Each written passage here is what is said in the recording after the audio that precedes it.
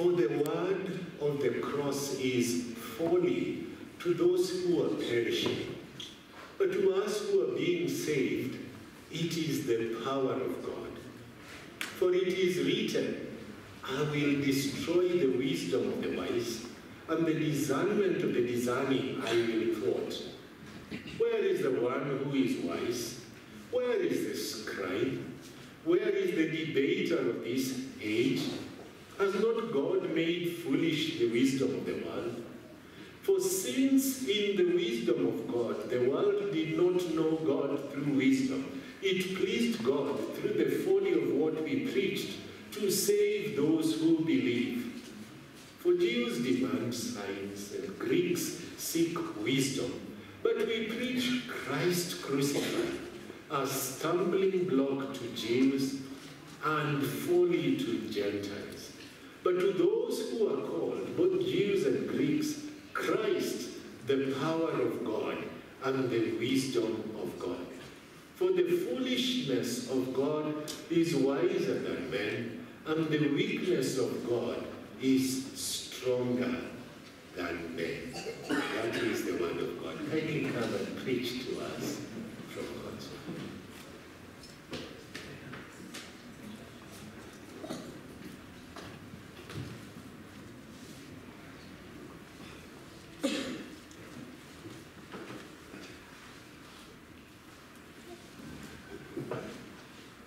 It is, as always, a privilege and an honour to visit you again in Kenya. You've been on my heart for many years, and I'm so glad to be with you today. For Christ did not send me to baptize, but to preach the gospel, not with words of human wisdom, lest the cross of Christ be emptied of its power. Let's look at this passage that was read in your hearing together. This enormous stress here on the cross of Christ. When Paul tells the Corinthians what the gospel is, he says, Christ, he says, died for our sins according to the scriptures, that he was buried, that he rose again. That's what God had given to him. And then he says, he was determined not to know anything among them, saying, Jesus Christ and him crucified. Then he said, God forbid that I should glory save in the cross of Jesus Christ. And he had such a personal relationship with him. He loved me and he gave himself for me. You know that the Gospels, a third of the Gospels deal with 1 week in the life of our Lord. There are 52 weeks in a year, 520 in 10 years, 1,560 in 30 years, and then you add another 150.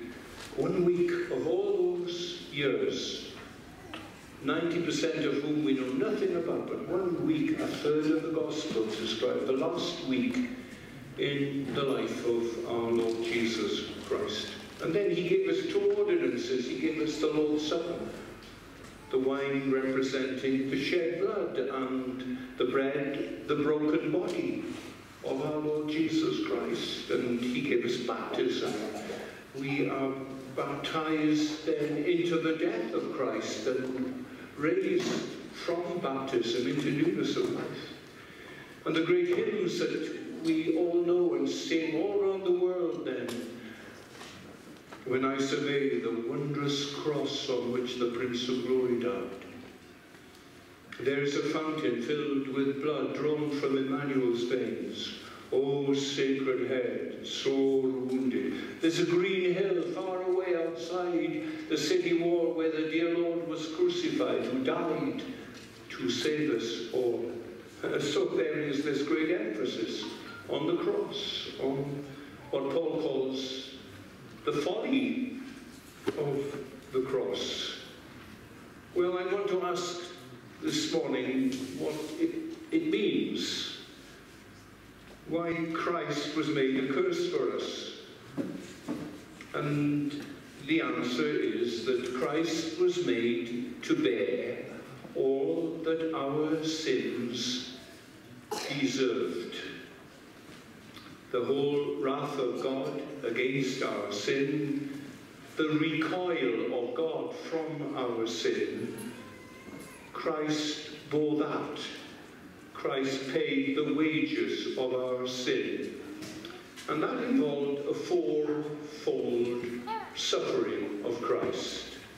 And I want to look this morning at the fourfold nature of the cross of Christ, the suffering of the cross of Jesus. And firstly, there was the Lord's physical suffering. There was a body prepared for the Saviour, a body prepared for him by God through the power of the Holy Spirit. A body identical in every way to your body and my body. A body with the same kind of nervous system, a body with an exquisite sensitivity to pain, no built-in analgesic, no built-in painkiller, a body with a dependence on nutrients, a body with the same physical limitations, vulnerability to exhaustion, needing to re-energize by food and rest. In that body he lived, in that body he suffered. His body became a part of the Holocaust of sacrifice, that he was consumed by the majestic rectitude of God's hatred of sin, God's justice upon all that contradicts who God is as light and holy and just. In that body, he bore our sin. Just as we are called upon to present our bodies as living sacrifices to God, he presented his body as our sin bearer to God. He carried our sins in his own body on the tree. And that body that had known hunger and needed to ask a woman of Samaria, could he have something to drink? And in that body he experienced the pain of Golgotha and all that was involved before that in the beating up by the squad of soldiers and the scourging and the immolation and the attachment of his body by nails driven through his hands by sledgehammers on the cross. All the meaning of the suspension of his body by the nails as he was lifted up, the dehydration, the effects of the sun, the humiliation that he endured there. He humbled himself. He was humiliated by the experience of death. The Bible doesn't say much about the physical sufferings of Christ because it didn't need to, because they saw crucifixions every year. At a crossroads, going round a bend in the road, they would see the remains of a man a criminal had been crucified. And outside the walls of Jerusalem there were 3 crosses on that day. It seems to me that one of the great comforts that we have as we face physical pain is to know that the Lord understands. So that whatever extreme of agony that you may go through, you may never scream that the Almighty doesn't know what you are going through. Because he does know. There's no depth of pain and sorrow that you will ever have to go through in your lives that he has not traversed in his life. And we sin in our hands sin, and our eyes and our tongues sin. And Jesus in his body bore those sins. Secondly, our Lord experienced emotional pain. He had a human soul and a human spirit. He had a true human psychology. And in that psychology, our Lord suffered. He suffered emotionally. I think you can speak of the emotional life of our Lord in an unbalanced way. I happen to think that it is too much in the claim that Jesus is said to have wept, but he is never said to have laughed or smiled. The fruit of the Spirit is joy. And the constant emphasis in the New Testament that the overwhelming mark of a Christian is that he rejoices in the Lord. And when we meet, unlike other religions, when they gather in their mosques and temples, we sing together. We make melody in our hearts and on our lips to God. The mark of the Spirit indwelling a person is joy. And it was an indispensable part of our Lord being an authentic human person, that he was a joyful man, that he was profoundly contented in what God did with him when he put him 30 years to live in Nazareth, and when he took him to an exhausting public ministry. He could say, I delight to do thy will, O Lord. And notwithstanding all the deprivation of his earthly existence and all his sin-bearing work, he knew joy in the Lord. There was melody in his heart to God. And we have to emphasize that, because depression and despondency is normally a violation of God's will for teenagers and for newly married and for parents and for old people. They are often sinful manifestations of our own human egocentricity. We want it done at every stage of our lives our way. But we have just sung together, teach me thy way, O Lord, through joy and sorrow, through all the changing scenes of life. Teach me thy way. And so Christ rejoiced, though the way was to Jerusalem and the cross. There was imaginable happiness in the life of our Lord. And yet it is most wondrously evident in the New Testament that he also knew the depths of despondency, of human sorrow. We find him at a funeral, at the grave of Lazarus, and he sees Lazarus' two sisters, and they're just weeping. And he weeps with them. It's marvelous, because so often we think it's a mark of weakness when we cry. And we apologize. I'm sorry, my voice is breaking. I'm sorry, we say, I'm sorry. And then we dry our eyes. But there's no need to apologize at all. The great mandate for us to weep is a weeping God, God the Son. And we have a right, we have a duty to weep, and pastors encourage their people to weep. We're told by Paul that we sorrow, but not sorrow as those who have no hope at all. That they're thinking there's nothingness. Their life is sniffed out and there's nothing. But we know of a new heavens and a new earth. We know of the resurrection of the body. Because he lives, we shall live also. He's the first fruits of all of us who sleep in Jesus Christ. When Stephen died, then the righteous men lifted him up and buried him and made great lamentation over him. It's a marvelous accommodation to human infirmity, the writer's song. And we encourage one another to cling to one another and weep when Mum dies.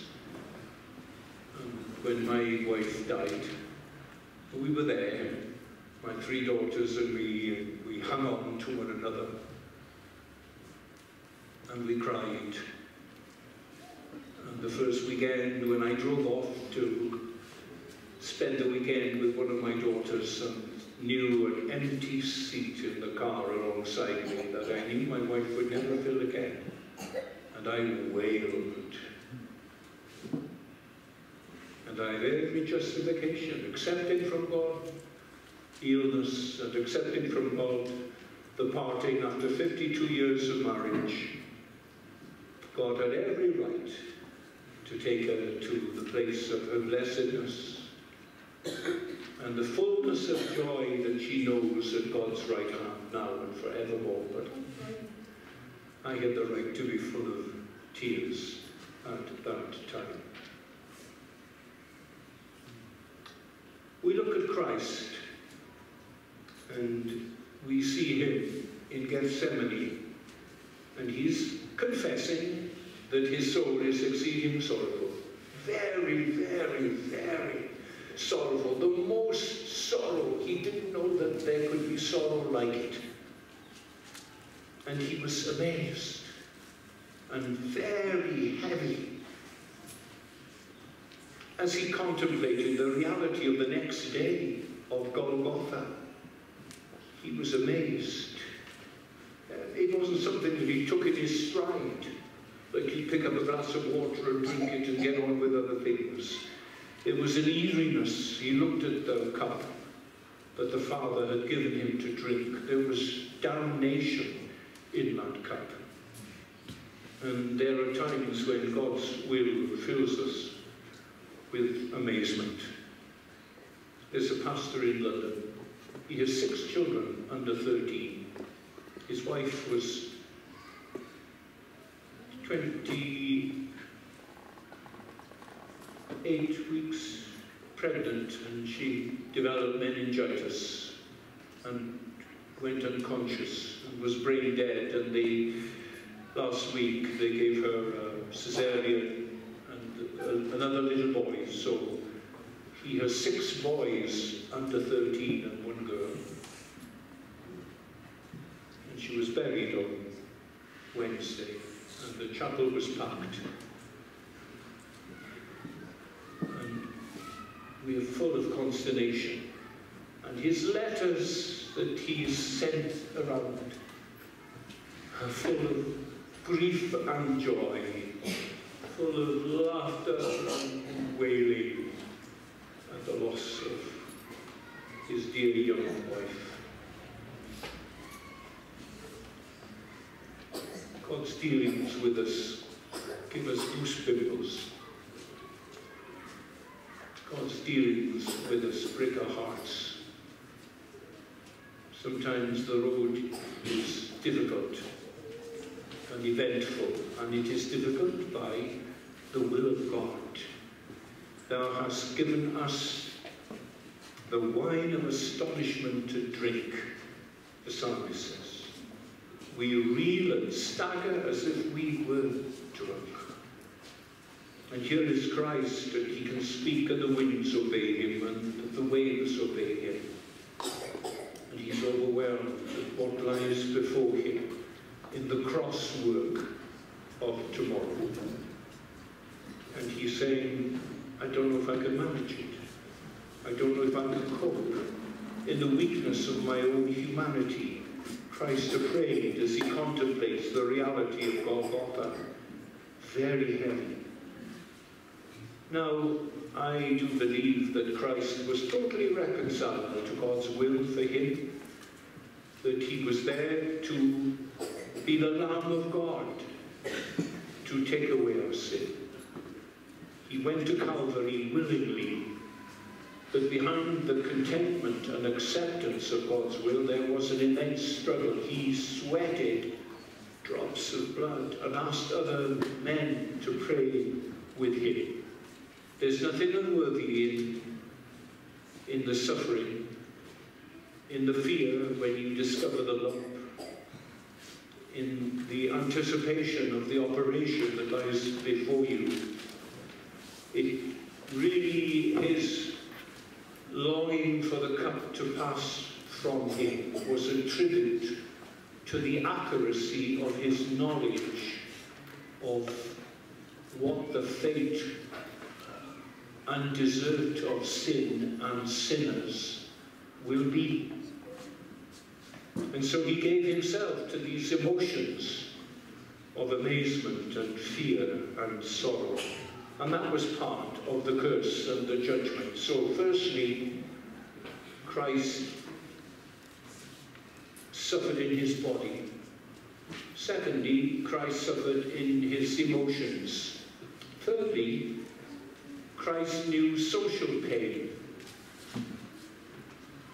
Now, man is made in the image of God, and God is a triune God. God is Father, God is Son, God is Holy Spirit, and these three are one God. There's never been loneliness in God. I pity poor Allah, the imagined God of the Muslims, and that God is alone, always alone, ever, eternally. There was no one to communicate with, no one to love, just Allah. But in the beginning was the Word, and the Word was with God, and the Word was God. And there was communion, and there was fellowship. There was never a more loving Father, there was never a more loved Son, there was never a more loved Spirit. God is love. That's the glory of God, and he's made us in his image. That there's always witness in God, there's always communion, there's always togetherness, there's no loneliness, there's no isolation with God. And there's no undifferentiated isolation with God. There's always fellowship in God, and we're made in the image of God. We're made to gather like this, to gather in community, to be a body, to be a fellowship, to have witness. In the beginning it was like that. Adam was never alone. The Lord came and walked with him and talked with him and showed his love for him there in the garden and spoke to him, was familiar with him. And yet he said, it's not good for man to be alone. I'm not alone. God is not alone. It's not good for the man I made in my image to be alone. I'll give him a help meet for him. And so God provided the social needs for man. God provided a wife. God provided children, a family.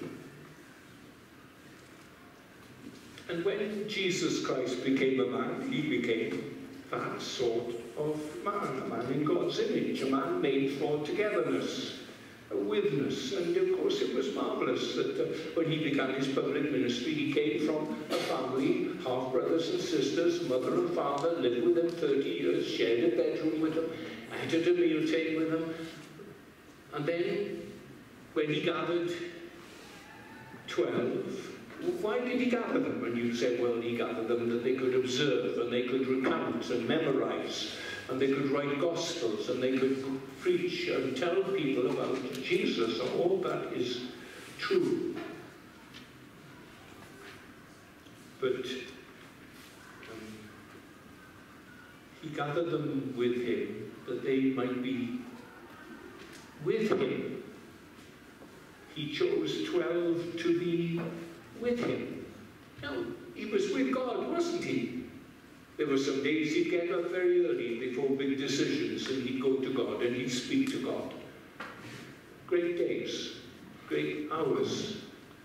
Every day, at the end, he could thank God for all that God had been to him that day. Never was a day when he didn't have doxology at the end of it, privately, to God. So he had God.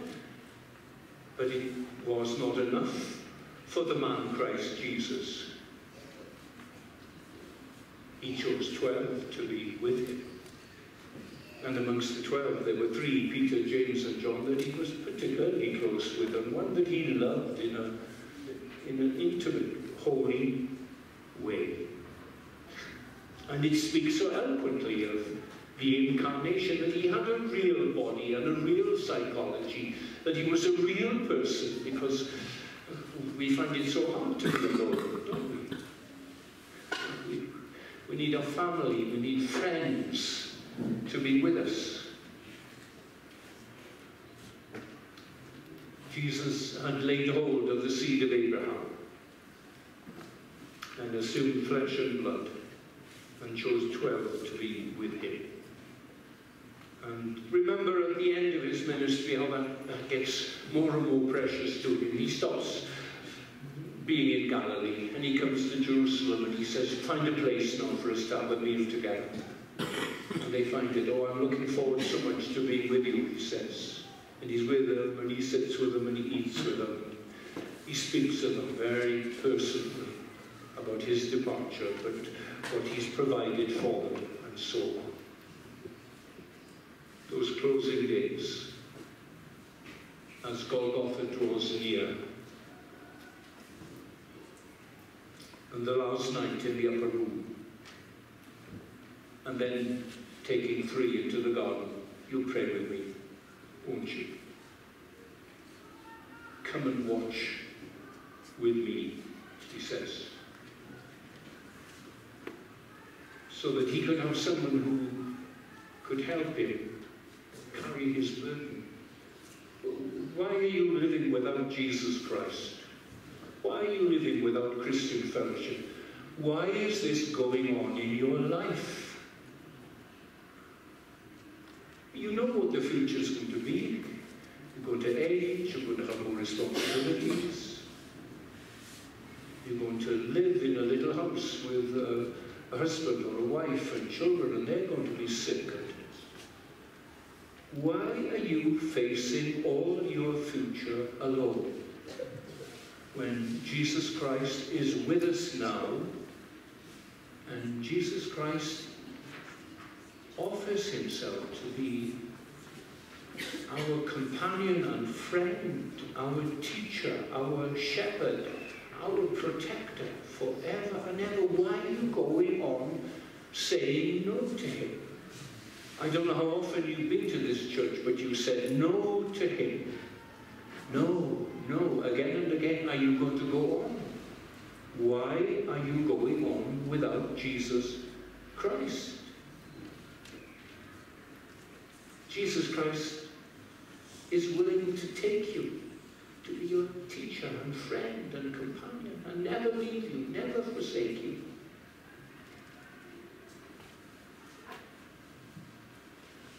And so here he is.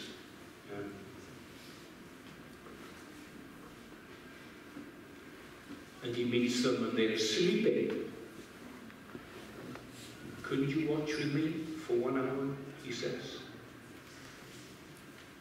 Simon, you said, I'll never leave you, I'll die for you. Never, the great words of the politician, the orator. Never, never, always. You couldn't even manage an hour, Jesus says to him. And then they all ran away.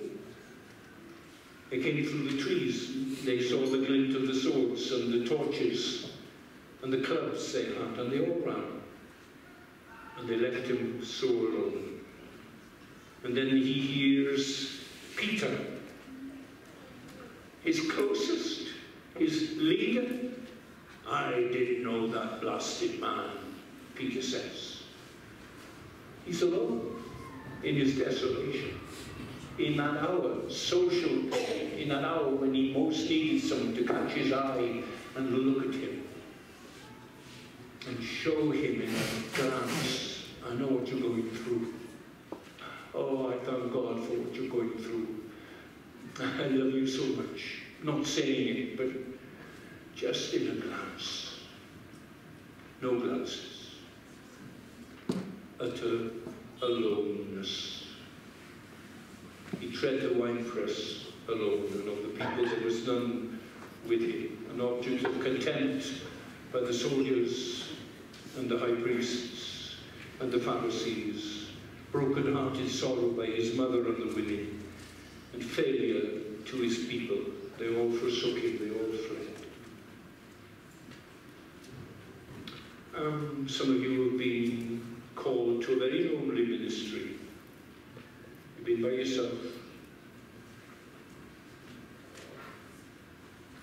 Some martyrs had their wives there with them the night before, coming to the prison, going to the place where they were burned at the stake or beheaded. They were there. There were Christians saying, go on, go, we love you. Some of you had a wife who stuck by you. You don't know where you'd be when everyone else misunderstood. You had a mother that cared and loved you. Jesus at the end knew enormous social pain. It was all by himself. So I'm saying to you, what does it tell us? Stand close to Calvary. That's what it says to us. Because there, in that man, there is unqualified repudiation. No one cares about you. No one understands. No one appreciates. The Lord Jesus was utterly alone. But there was a man there. Young man, a foolish man, a wicked man. And he was hanging on a cross. But grace had honed in the most unlikely person to be converted in the most unlikely place. Lord, remember me. Will you come in your kingdom? Lord, he said. Jesus, he said.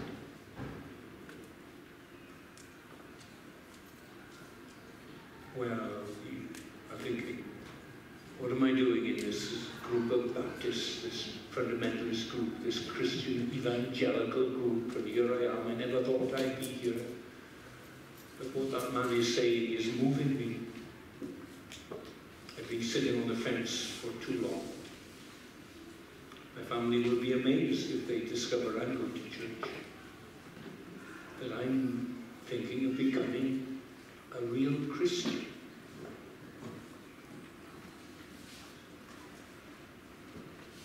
He said that when Saul of Tarsus was converted, when the thief on the cross was converted.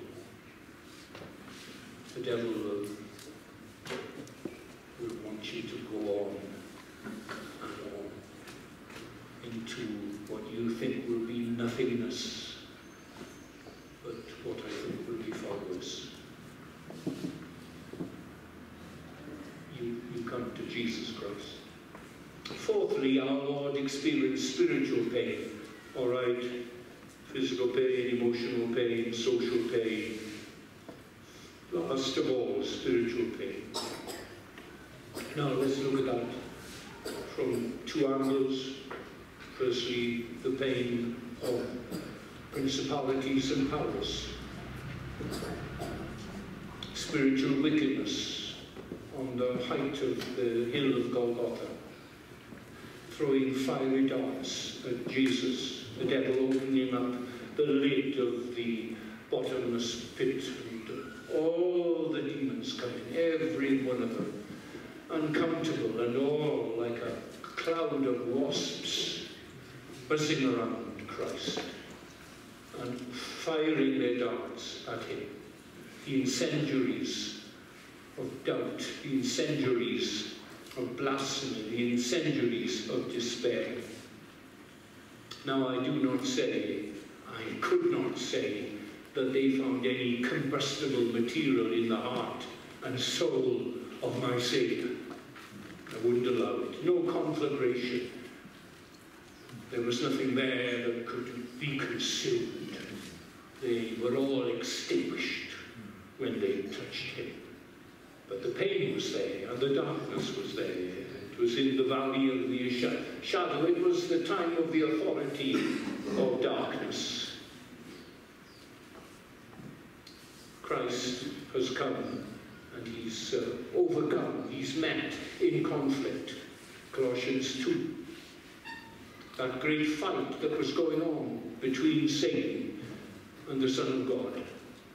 The glove was thrown down in the desert at the beginning of his ministry, and here is his climactic attempt to destroy our Lord. And he makes a public shame of him and triumphs over him on the cross.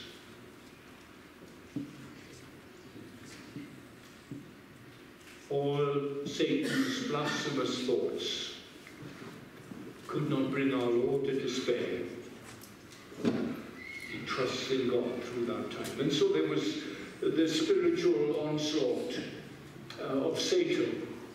And then also, of course, secondly, there was the dereliction, the cry, the terrible thing, my God, why have you forsaken me? That was the final manifestation of God's anathema, God's curse upon sin. The curse that came in with Adam's fall and has been over the world ever since, and the judgment that comes on sin from God. And here is its climax on Calvary. And it meant there was a gulf now that was opened up that had never been there before between the Father and the Son. It meant a loss of assurance. All the comfort that we have, as we've sung hymns of affirmation this morning, we've sung, on Christ the solid rock I stand, all other ground is sinking sand, and we sang it from our hearts. We had that. He couldn't sing from his heart a hymn, a psalm of assurance at that time. The loss of a sense of God's assistance. I don't believe that God stopped helping him. I don't believe that. Behold my servant whom I upholdeth, the servant song says. And God was upholding him in his agony. I believe that, but he wasn't conscious of it. Through the eternal Spirit, he offered himself without spot to God, but he wasn't conscious of the Holy Spirit's working there. And that's what happens to us when times when we feel very dry spiritually, when we go through a winter time, when we go through days and weeks, and we wonder, are we Christians at all? And it troubles us so much. We're not conscious that the Father's upholding us and that he's with us, but he is. Through those times, he is there ministering to us, helping us. God is our refuge, a very present help in times of trouble, though we are not aware that he is there. So he lost the sense of the Father's love. He lost the sense of his Father's comfort. He didn't lose the love. My elect in whom my soul delights, God said of him. He was lovely and pleasant in his life. In his death, the Father never loved him more than when he was there loving twerps and refuse like you and me, ignorant, petty, pathetic people. And he loved us. And he wasn't going to let us go. Not one of us was going to go into hell. He was going to take us into his presence and change us into his likeness. And he was determined not to come down until he'd done it for us. And our Heavenly Father loved him because of the work that he was doing. But God couldn't tell him.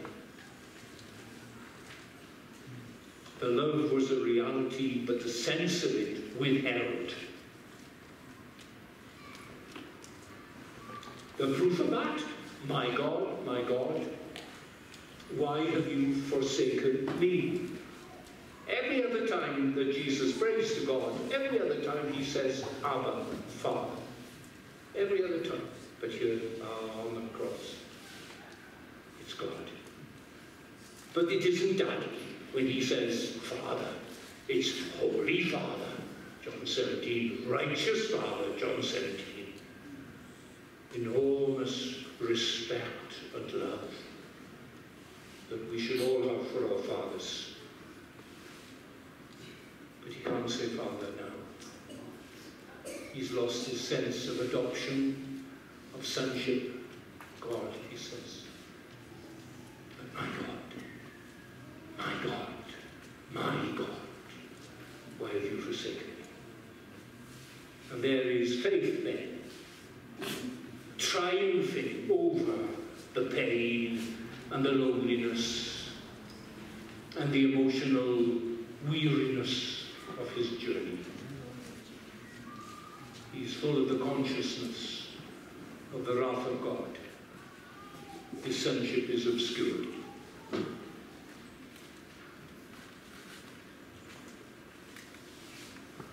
You bear in mind the wonder of all that. He never had any experience of it before, losing God. God was always there. In eternity, there'd always been God and the Spirit, and they were together. And then the angels were made, and they all were together in love and holiness and joy.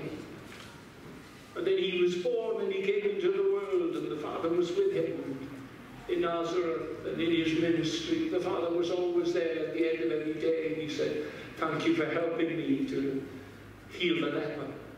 Thank you for helping me to speak to the woman at the well." And he gave thanks to God, felt his presence. When he preached to 5,000 men, thank you that my voice held out. Thank you that they were all there listening. And the little boy, thank you that he came with his loaves and fishes. And oh, God was always there with him. And now, for the first time in his eternal experience, he is all alone.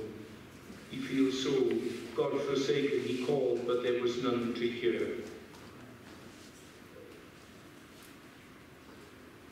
What does he want for you this morning?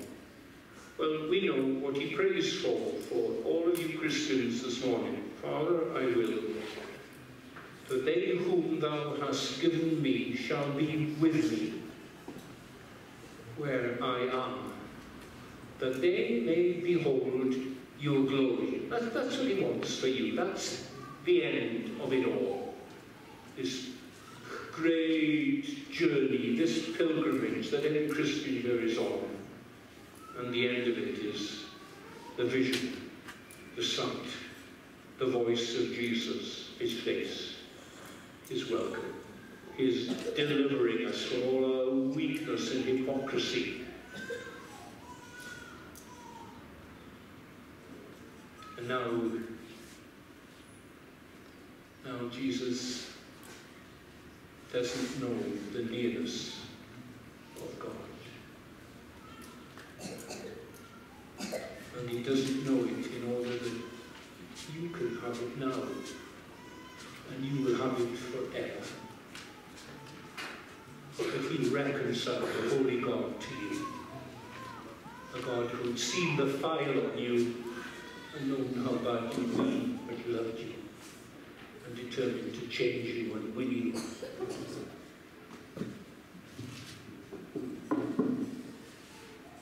What did the Father feel? What did God the Father feel hearing Jesus and seeing Jesus there? As he looked at his own son, Abraham, when he looked at Isaac. But so Jesus was a lovelier son, and God was a better father, and all the love was there. The Father looking at his son on the cross, longing to spare him, but not able to spare him, not able to hold his hand, not able to whisper in his ear, "Son, I really love you. I've never loved you as much as I love you now." Because he was the sacrifice. He was the Holocaust. He was the beloved who must burn in the majestic rectitude of God's anger and hatred of all that is mean and cruel and petty and vile and lustful. He did not spare his own son, Paul tells the Romans. He must have longed to. A mother longs to spare her son. She hears he's having trouble in the church, and she longs. And children tell us of the problems that they're facing, and we are old, and we wish we were having their problems because we're more experienced and we could bear it more than they've got so many young responsibilities. The Father is looking at his son. Christ crucified, forsaken by the God who loved him. The cup couldn't pass. He must. As he told them, the great word, must. I'm going up to Jerusalem. No, they want you. The Son of Man must suffer. Because I love you, disciples, I must suffer. because I love Kenyan Christians, and I must suffer to save them. The Lord who bore our sins is the Lord who paid the penalty. The Lord demanded the atonement. The Lord provided the atonement. The Lord became the atonement. He looked for a lamb and he found a lamb. The lamb was in his flock. The lamb was in his bosom. He became the lamb that would save us from our sin. He became a curse for us. And why? Because here now we see the exceeding sinfulness of sin. That's it. That's what it's saying to us, isn't it? That's one of its great lessons. The immorality of it, the anomalousness of it, the illegality of it, the ugliness of it, the utter indefensible horrendousness of what sin is. And Calvary, the ugliest deed in the history of the cosmos. It's ugly because of the human rejection of Christ. It is ugly because God is crucifying his own Son. And I need a light there. I want to be out of that black hole. I want to say there's reason in it because God is there. There's logic in it because God is active there. Here is something more horrific than Belston, than 4 men taking guns and shooting down and killing our fellow citizens. Something more horrendous than that. He was made a curse for us. That's the meaning of it all.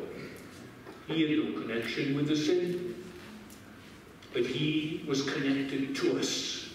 He was joined eternally, unbreakably to us. He in us, and we in him, we his people, forever and ever.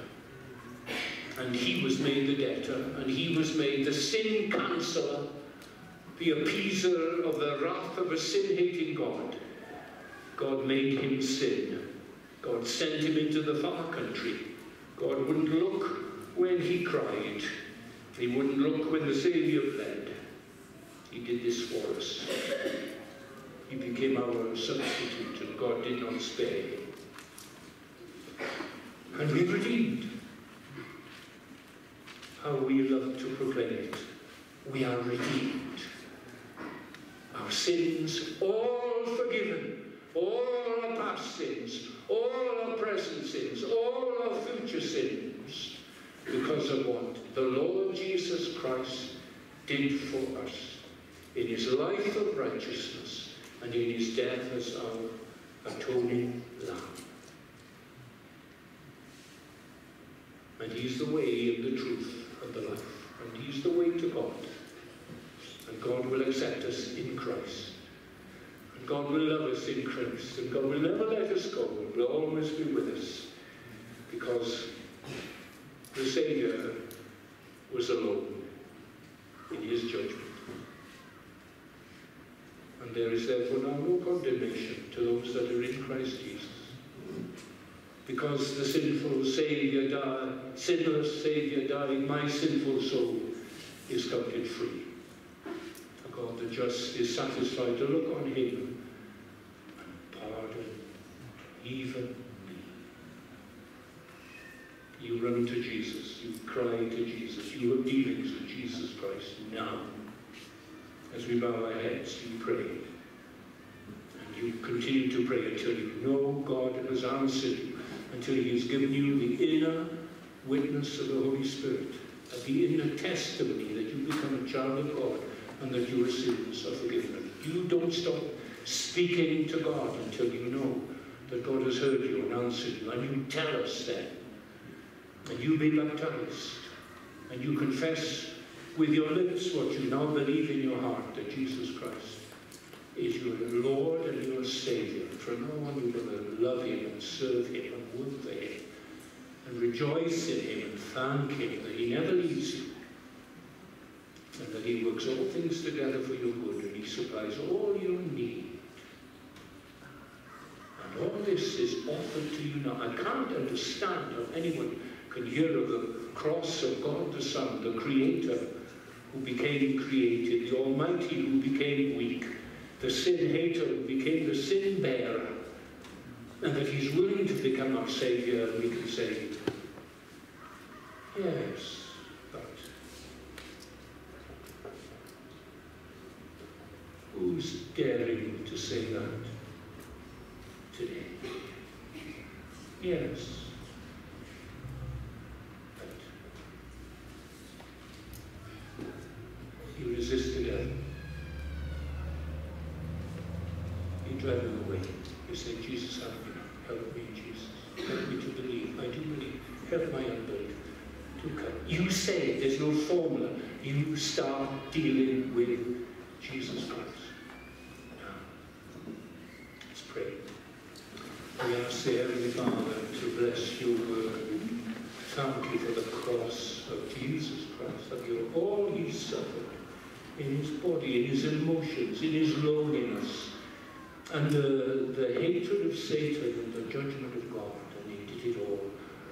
Oh, struggled and won the victory, and bore our sins away, far, far, far away.